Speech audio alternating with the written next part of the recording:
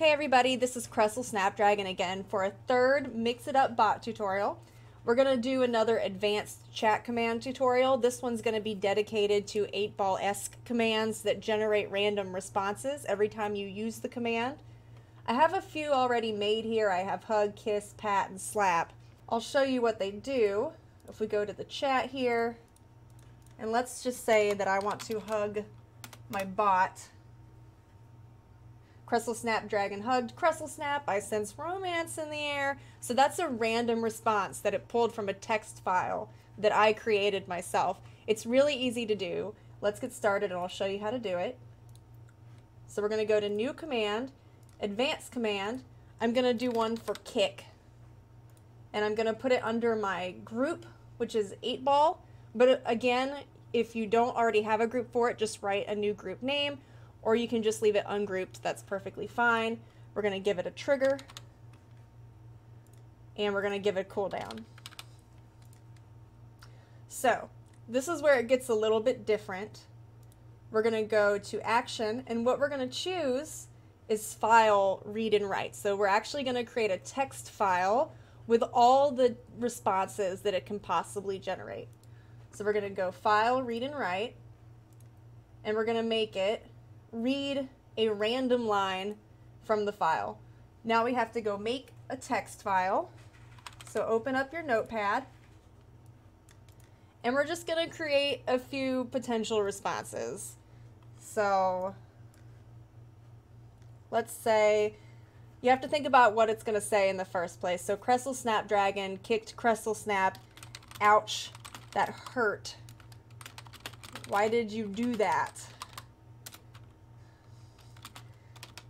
How about we do, you can also put the special identifiers in here as well that we were talking about in the first video.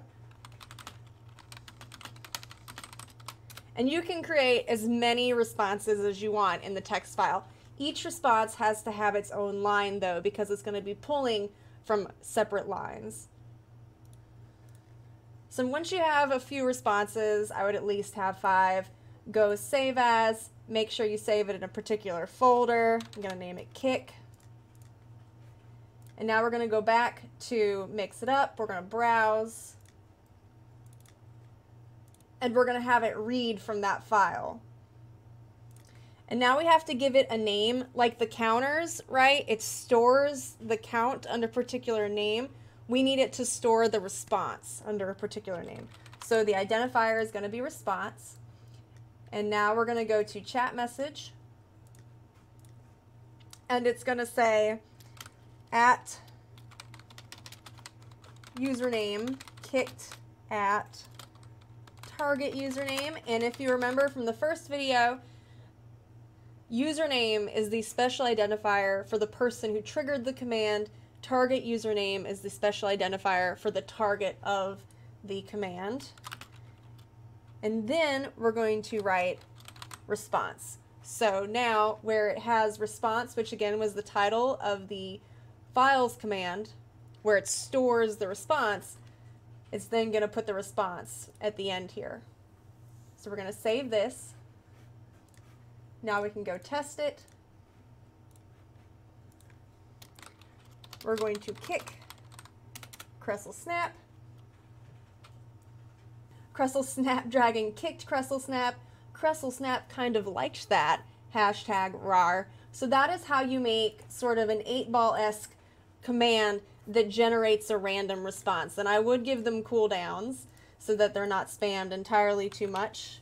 Maybe not 500 seconds, but some amount of cooldown. At least 60 seconds maybe.